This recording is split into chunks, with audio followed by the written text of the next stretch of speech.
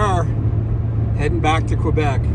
It's about a year later. You can see nothing's changed weather-wise. Puxatawny fell, just seen his shadow and said, get the boat ready. Got Corey and Shannon ahead of us, the only session sticker on the back of the trailer there. And we're settling in for about a 6-hour drive, more here, 6.5 hours, maybe 7 with some stops and stuff and fuel, that kind of thing. But pretty excited. This is trip number, ride number 4, I guess. That's what we'll probably embark on at some point in time. Are you excited, Drew? Yeah, it's definitely gonna be different. I kind of wish there was some more snow up there, but you know, what can you do? So yeah, hopefully we're chasing snow and can actually find some, right? Yeah, Laurier is apparently down to dirt. They haven't had any snow and there's been heavy traffic. And we were supposed to be staying in Mont Laurier and south of Mount Laurier. Yeah, just south. And have to ride through the village in the city of Mount Laurier, and it's a big pavement run. And we rode it in the sidewalks last year, is where you're allowed to ride, and it was nasty then, and they had snow. This year, not a chance. So we had an opportunity to back out of our Airbnb, and we booked another one in Ferme Neuve or Neuve or Nouveau, and we're north of the city, Lac St. Paul. Everybody says from there north is mid, so we'll see what it's like. They say Devil's Mountain is still good, but Mikos area is snert and almost down to dirt. So I don't know where we'll venture off this year, but I know we're not going to see the covered bridges this year. Hopefully we'll see the chutes and anything new that we can come up with. So we're riding Saturday, we're riding Sunday, pending no, knock on wood, pending no, you know, technical issues. The sleds both seem to be running right.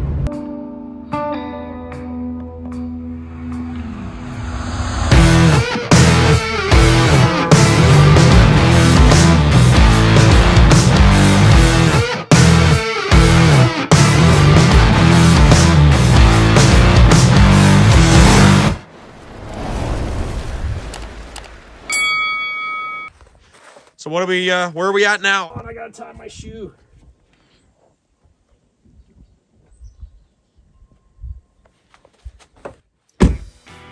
We made it. Ferme Neuve, which means little barn. New barn. New barn.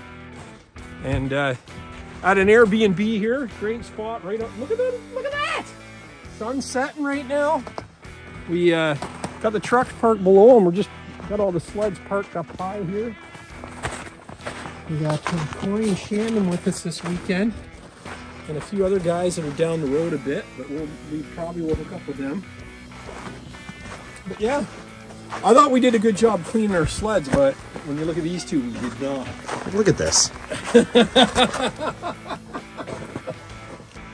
You can quite honestly shave in this one. Yeah, you can. I like how he even did the foot where you put your feet is all polished up too. He polished the brake caliper. Yeah. So yeah, so we're ready to go. Quebec riding, it's a free weekend. You need a mirror. Stick-on mirrors work. Drew's it's got to be attached to the sled. It can't be a handy mirror.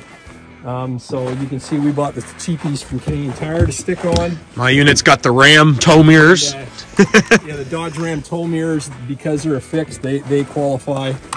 And that's all you need is your permit, and you're good to go. So, all right, here's the drill. If you want to see us on the trails, we need to fuel these ski-doos up with your likes. Hit that like button now, and let's top them all up. Ooh, pretty close. You'll get us next time.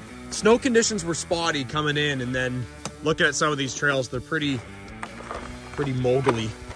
I guess that could be the term for it, right? Just, yeah, it's thin. It's thin. But that's why we got all have coil pieces. Oh, we got that one, 2 units got coil pieces, ice scratchers, 3 units, and then this one's got the rail ones. So, and then I got the wheels on mine too, which will help when we're in town. But yeah. Yeah. So we're gonna try and hit Devil's Mountain again. We're gonna try and hit shoots. What are they called? The Windigo. Shoot the Windigo. So that'll be good. That's something we missed last year. But and we'll see what else we find in our travels. Hopefully we'll meet some friends along the way.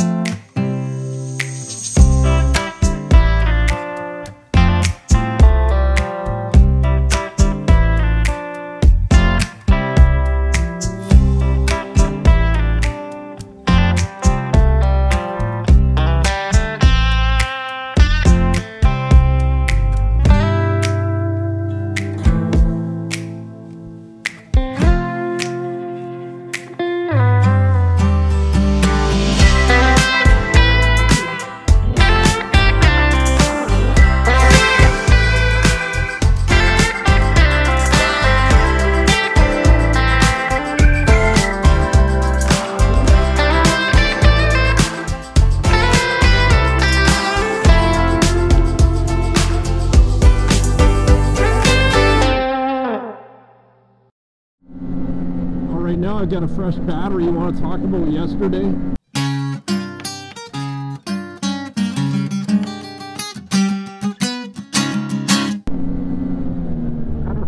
Yeah, so I'll just premise this by saying that this is day 2 of our ride, and yesterday we went north of Ferme Neuve and had an awesome day. Started out early in the morning, and as usual. Yeah, it wasn't bad. You know, we got up and we got it started early. You know, thinking how busy it was going to be yesterday. May or may not have been a rush to get out of the house. Forgot to put oil in. But yeah, the trails down south were thin and a little bumpy in spots. But the further we headed north, they were pitched when we got up. I forget what the lake was that we crossed. We crossed the lake, and then all of a sudden it was like there was mounds of snow and trees up, you know, still those. Although we were on Lake St. Anne, the lake. Yeah. All that, my experience in the morning, you know, yeah, there's light snow here, obviously it's thin, it's nerdy. But to be honest with you, I mean, the club still has, every night we've been seeing the groomers. A few times with the groomers. So they've definitely been doing the best they can. And yeah, I mean, yeah, there's not a lot of snow. But I mean, there is.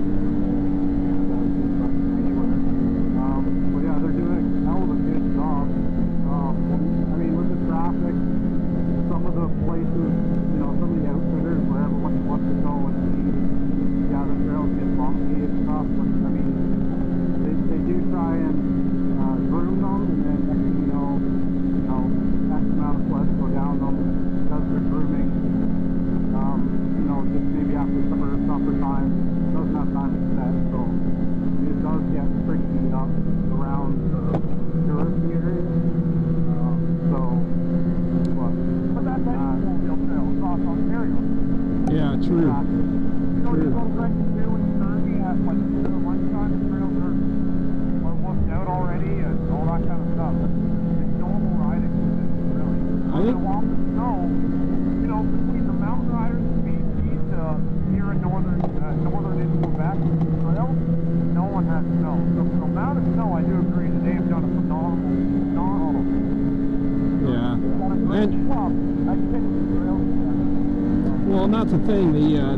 The rumor was when we were driving here that, oh, they're not going to groom this weekend because they don't like the freeloader weekend where, you know, the permits are downloadable for free for Saturday and Sunday, and like you said, there's groomers out every night, and there's an app. Their snowmobile app is amazing. It shows you what trail was groomed and when. That's a sliding scale of the hours that the groomer is out last, so it's pretty incredible. Your route says left. Yeah, 24 Clay to the mountain. Yep. Okay. Okay, we'll go to the mountain. Yeah. What else? What did we see yesterday? You saw the people from, talk about your relatives from Ottawa. Oh, yeah, Shannon can if you want. I can't hear you guys super well, so. Well, okay. You've gotten more senior, isn't that funny? No, but that's the thing. It's we ended up at this. What was it called? Lou Lynn's or Ray Lynn's? Lunick. This outfitter was a restaurant years ago, way up at the end of the world, and we're in the middle of nowhere. There's no cell service. This guy, he's closed his restaurant a couple of years ago, but he still has sandwiches and gas and things like that. Pretty cool place. And we get there, and some guy yells at Corey. Hey, I know you. And Corey, I say, Corey says back, and I say, who the hell are you? yeah. He ended up, he goes, oh, let me take my helmet off. So, anyway, he takes his helmet off, and so happens to be Shannon's husband from Kempsville area. And we haven't seen him in 2 years. Yeah, he's up there with 4 buddies. He had said that they, which seems like a lot of people are doing, they're staying in Laurier.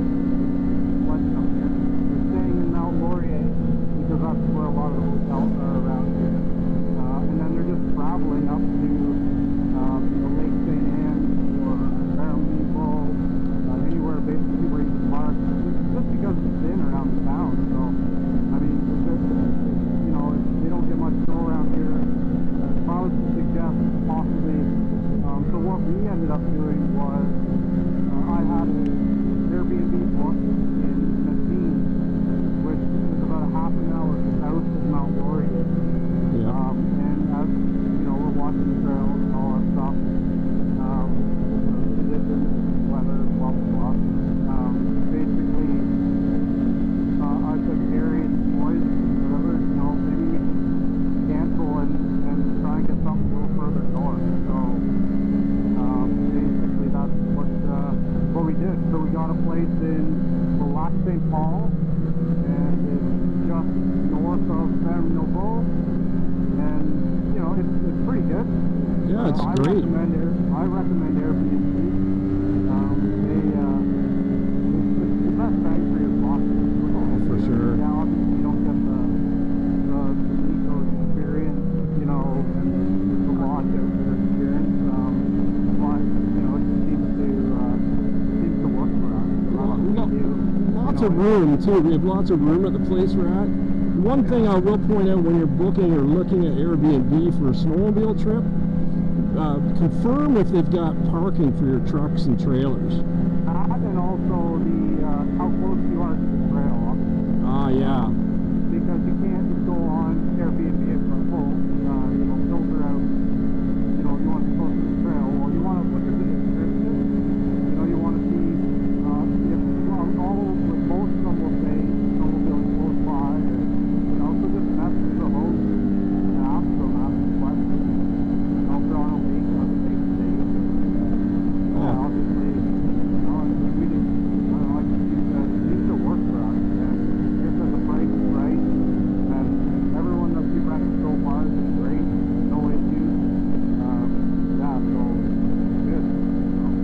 Yeah, it's a way to do it. And from that little, we filled up on gas at that place, and the guy was hilarious that come out, made a compliment that I didn't look like old enough to be Drew's father, and how young I looked, and yeah.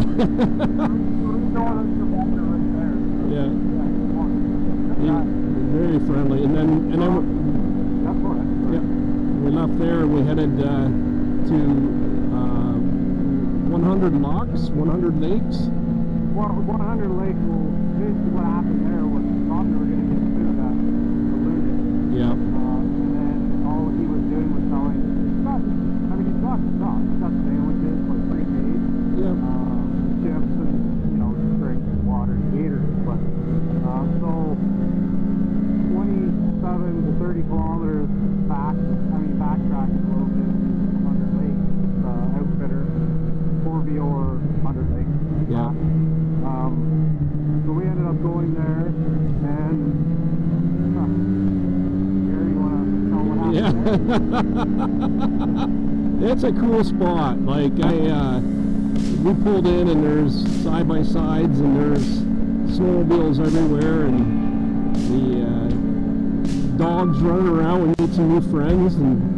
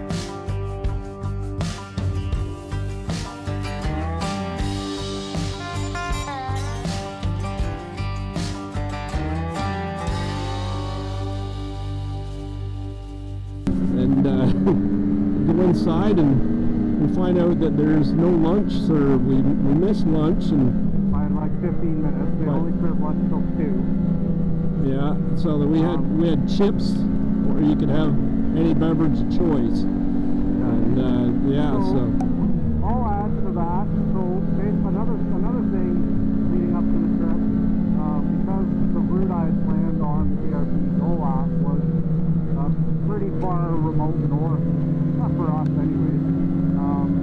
So what I did is I messaged, I'm telling you, like, anyone doesn't use Facebook Messenger, it's crazy.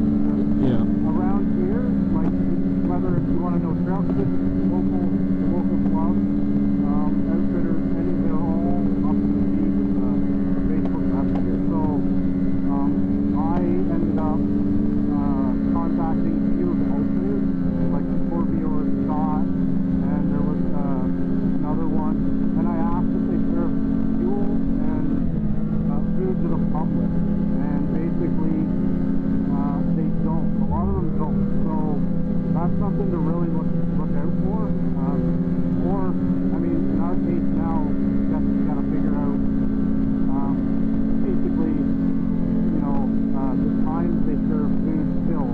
That's important. And the reason for that is because they all have guests staying at these lodges, so they don't staff a lot of people, and people don't want to work in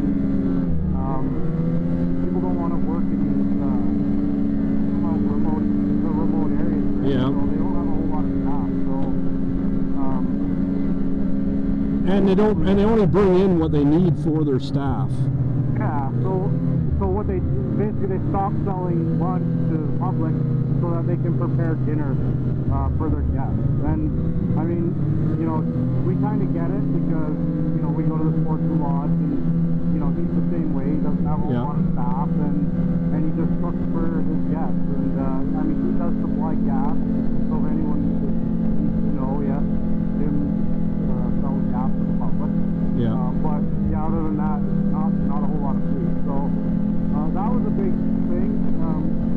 We tried that twice actually during day one. Yeah. Unfortunately,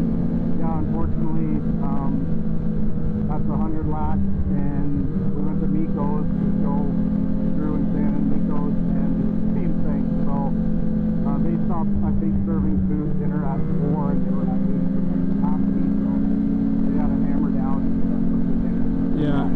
even missed gas by 2 minutes last night as well. So we were behind the 8 ball all day, but that's, you know, poor planning on our part. Doesn't fault anyone operating a business up here. I mean, you know, we could easily fix that. That's something that we know now. We're learning, and hopefully the people watching this will go, oh, that makes a lot of sense. But yeah, for sure. you know. So the other thing I want, go ahead. No, I was just gonna say the other thing I want to put, there's a lot of deer. Like you see, wildlife. A pile of deer on the trail, mostly at night. I've seen a few during the day, but there's a lot at night. So just be careful when riding at night. Obviously, I mean, it's common sense, but yeah, there is a lot of wildlife. So that's another point. Yeah. No, I was going to say, another one we had was how far in 2018 extra rest goes with the fuel light on. You know, it's surprisingly, it's about 100 kilometers, almost 100 kilometers with the fuel light on. So there's something to learn. Yeah. We kind of got a... And, I mean, it was like that on our farm. We could have filled up that place. We took back after adding 50K. If we didn't do that, we would have, like, none of us would have been on the queue. Yeah, but we missed that gas. Yeah. Beautiful, you know what I'm saying? Like the place, whatever the lock, whatever. Oh, yeah, right. You know, like that, we did get a sneak peek behind the curtain at Nico's as well, going after hours. You know, it was dark. They had stopped serving, and they were getting ready for dinner for their guests again at the lodge. And you know, we were out in the parking lot laughing because, you know, you could see people partying in their cabins, and they had the disco lights going, and they had mini timber sleds running around, and the MXZ 200 or the snow scoot pulling a GT snow racer, and he was launching it off of the drifts in the parking lot and stuff like that. It was pretty cool. We walked into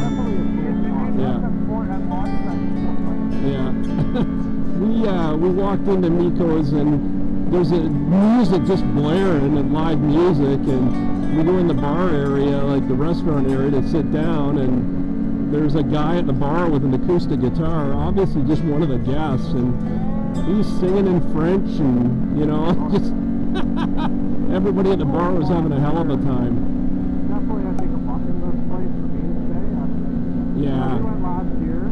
This is another point too. We went last year, and we made it for lunch, believe it or not. And we sat down, and then we said, "Oh, here's the lunch menu." So, you know, basically, it was, you know, 4 or 5 items on the menu that you had to choose from, and that's basically it. And again, yesterday, when we got to the 100 Lake Outfitter, same thing. They only had 3 items on the menu.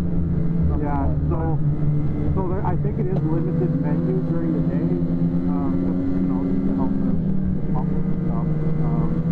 Yeah, if you're a picky eater, you're kind of screwed. Yeah. But yeah, so other than that, it's great. And you know, that's I'm having a great time. Low snow, yeah, what they're doing a hell of a job. You know, yesterday they won up. I would probably, you know, put it at like, I don't know, 70-30. 70 really good. Yeah. I don't know. I didn't say I higher than that, but the worst was coming back down south. We had a spot. We have great drone footage at this bridge.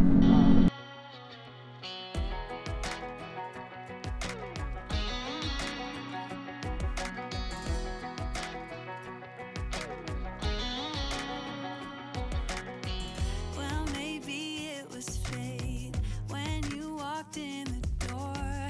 I could have sworn I've seen your face before. So glad that you said hi, 'cause I was way too shy. What would have happened if you just had passed me by the night? We keep on drinking, keep on wishing for someone out there to hold. All those little moments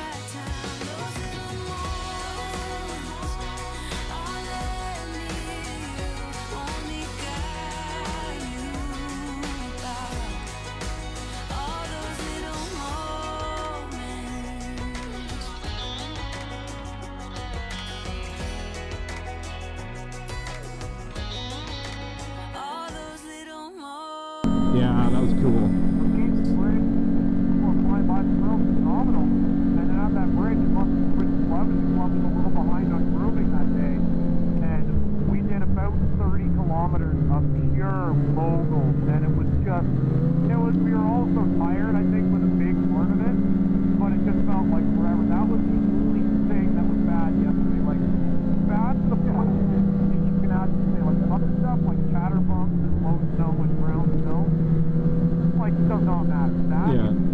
That was a lot of snow, but it was just local. But that was it. That was the only bad trail. 25 kilometers out of the river. Then it was out. Yeah, we're hitting 3 o'clock here on Sunday, and the trails are flat today, right? Like it's today has been absolutely phenomenal. And it's crazy because we're doing like around the town. Yeah. Right now we're heading to San Diablo and to the Windigo, the waterfall. So hopefully we can get something maybe at the top of the mountain. And you know, and the trail, it's just trail. Again, low snow, you'll see in the videos and stuff. But dude, like literally, yeah, there's rock, you know, there's sticks, stuff poking through, but you know, what are you gonna do? no. And to add to that, I think you mentioned, did you mention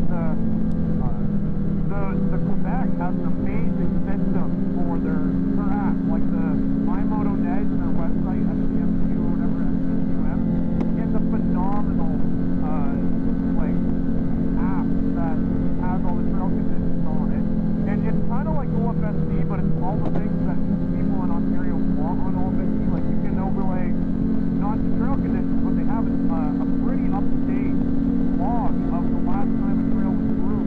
So like hours, what's on the trail, and the last tell you when it's off the exact time of day. And you know, you may get some people rumor chasing, but I think to a certain extent it doesn't happen.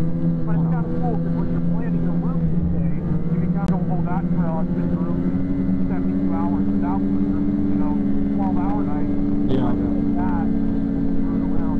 So there's stuff like that, which I think Quebec does a lot better than here. This is my first time, and it's first time in Quebec.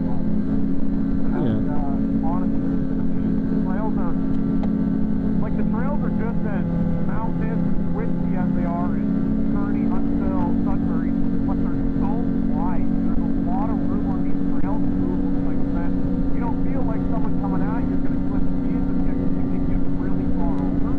Yeah. On it, really flowy. I think their speed limit is a lot more sane, being at 70, because that's a comfortable pace. Yeah, well, for these trails, for sure. 50 is a freaking flying on steel trails at home. Like, I don't need insurance, but 70K is a great speed limit. We haven't seen any trail warnings or police, but they people were saying they were around yesterday on the midday, which is good too, making sure that sort of everyone's checking on their paperwork, which is always good.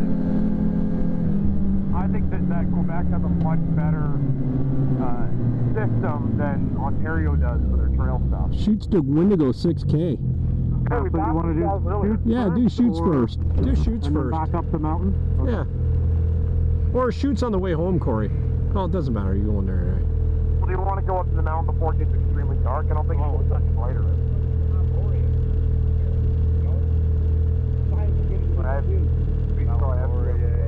They're looking for Matt.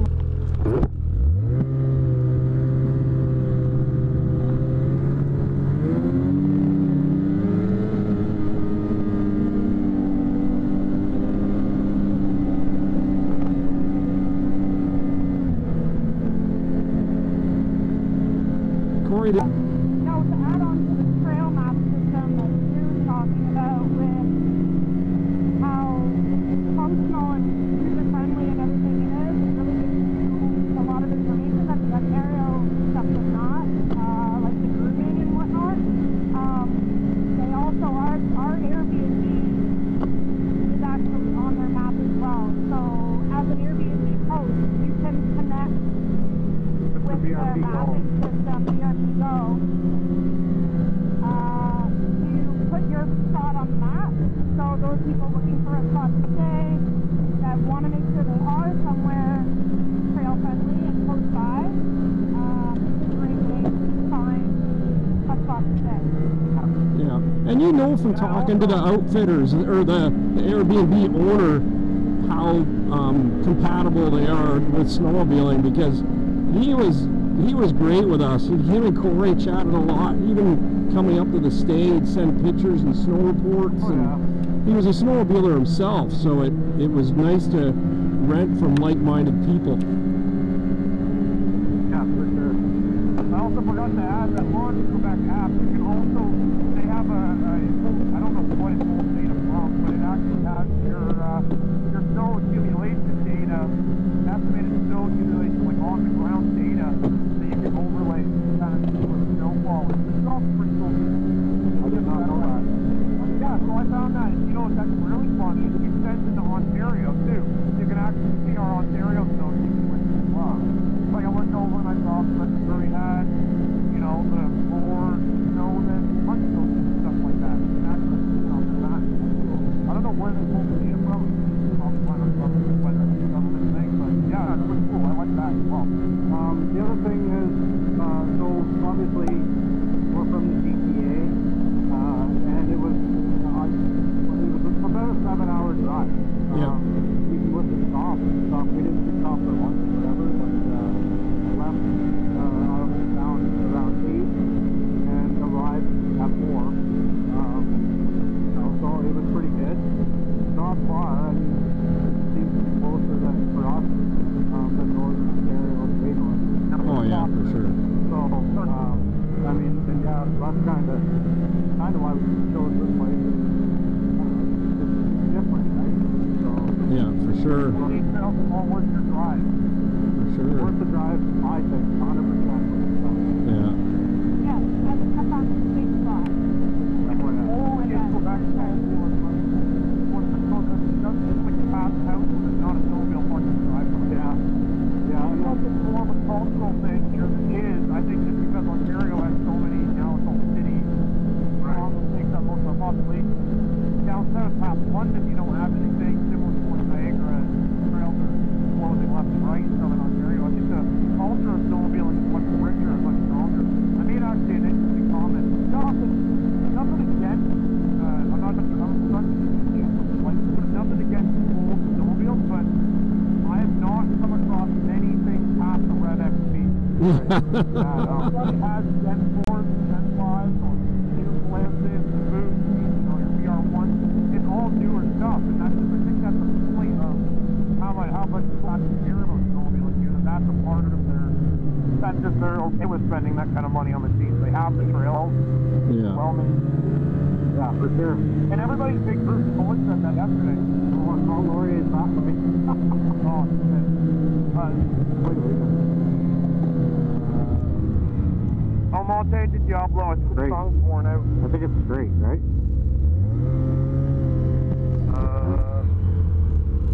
If you say it's like a loop off our main loop, then I'd say... Well, how come it looks like the orange arrow's pointing there? I think it's there. Yeah? I think it's to the west. Park Regional Park? Yeah. Yeah, I think it's this way. Yeah, I can go this way. Oh, this is still our route. I think our route goes right over it. Okay. But yeah, there's a culture of snowmobiling here. It seems memory, you know, everybody going down the road in Tampa, we had to give me thumbs up, thumbs up and riding. You don't get that in some like such a remote section. That's the culture in Ontario. But here it's like there's snowball everywhere and everybody's got sweat. Well, even the shops, I was saying yesterday, but the audio didn't come through, that, you know, this is the birthplace of the ski-doo snowmobile, and it's evident when you go into shops on the way here, like the one we stopped just outside of town, and there's old vintage Nordic out front, and, you know, pulling a trapper sled, and it's pretty cool. Oh, yeah. Pretty cool atmosphere, snowmobile atmosphere. Oh, yeah, it's awesome. Yeah, I love it. But I think that'll wrap up the video, but I hope you guys enjoyed that. We enjoyed the ride, and it just gives us a little flashback on, you know, what we encountered yesterday. We had a lot of fun. We met some fun people, and you know, got back, and technology is always a funny thing, and this is a new camera setup that I'm working on, and I'm struggling with the audio a bit, and Halliburton Forest was dynamite, but the adapters I'm using are not correct, so we're running into some problems. I'm hoping we have audio today, because that might suck if we didn't. Yeah, that would suck.